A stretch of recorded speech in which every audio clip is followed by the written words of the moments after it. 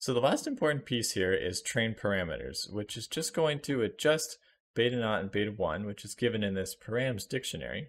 And just to be clear, this doesn't need to be the same name here. These are parameters we're going to feed into this thing. And we're going to adjust the value here, beta naught and beta 1, according to the formula given by our x's and our y's. So again, a little bit irritating the way that we're going to write this, especially because I could have simplified the math a little bit more, and also in NumPy it's just a lot easier.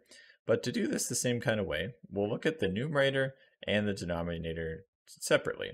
So just looking at the numerator for now, it's going to be a sum, and that sum is over, if you can't read it, I'll really zoom in on it.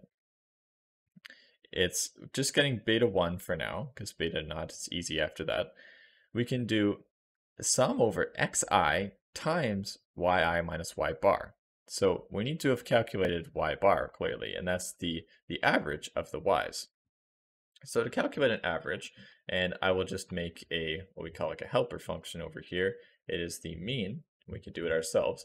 Define mean, and it looks like it already recognizes that, but define mean of just a list of stuff. Okay, so a list of numbers. We'll call it the x's for now. We could give it, actually that's kind of confusing. So let me just say list. Okay, so the mean of a list of numbers, it's quite simply, if we get n, it's the number of things that are in there.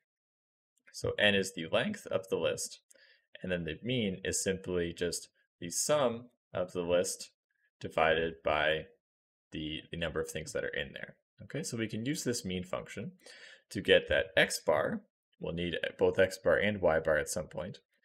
X bar is equal to the mean of the x's, and y bar is equal to the mean of the y's. Okay, and now we're going to do a very similar strategy as before of this loop kind of thing, except we're going to do it slightly different because the math is slightly different. So we'll say numerator total, so just basically an accumulation of the numerator. So this is going to be equal to 0 at first. And then we'll say for I in range up until n, we can get the things that we need. We need xi is equal to x's sub I. We need yi, so that's yi is equal to the y's sub I. And we already have y bar. So then we can just say that thing in brackets, which I'll really point at, sorry, I missed it up there. I'll really point at it to be clear, is this thing in brackets right here is the difference between yr and y bar. And the difference, the actual sign of the value here, whether it's positive or negative, this one matters because we're not squaring it at all here. This is just what we're doing. So here we need yi minus y bar.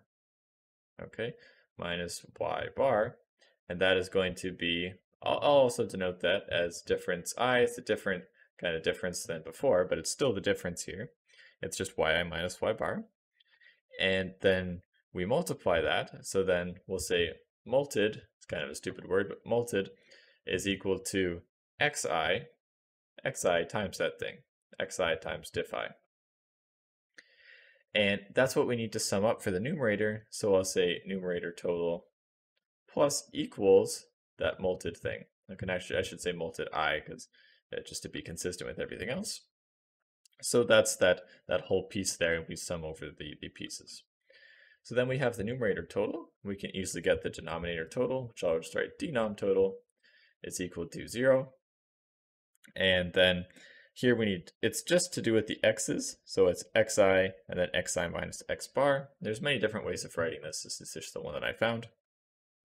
So we can do for I in range of n, we can get xi is equal to x's sub I, and we already have x bar, so that's all that we'd actually need. So then we can do diff I, and again a different difference, but it's a difference. Diff I is equal to xi minus x bar, and then multed, again different multed, but still multiplication. Multed I is xi times diff I. Okay, and that's the thing that we need to sum up. So we'll just do denom total plus equals multiply I. Okay, and then the final thing here. So then we'll say just let this be new beta 1. New beta 1, the value that we actually want for beta 1, is equal to the numerator total divided by the denom total.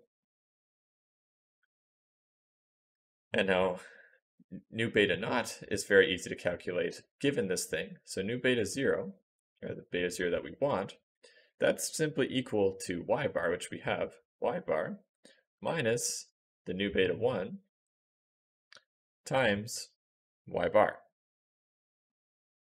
Okay, and I'll just space it out to make it a little bit clearer. But there you go. That's the beta 1 and the beta 0 that we would want. So to adjust our params, it's as easy with dictionaries. We're just going to say params sub, and we need to make sure that we have like a unified notation for this kind of thing to write it like this. But we can say, if we make sure to write it just like this, I'll even copy it to be sure, we can set param sub beta 0, great, that already messed up. So beta 0, we'll set that equal to new beta 0, and then we'll set params sub sub beta 1 is equal to new beta 1, and that function is done because that changes the dictionary, that changes the values to what we want them to be. So there you go. Those are the main pieces, are the prediction function, the mean squared error, and the training of the parameters. And I'll see you in the next video when we do a little bit more with this kind of stuff.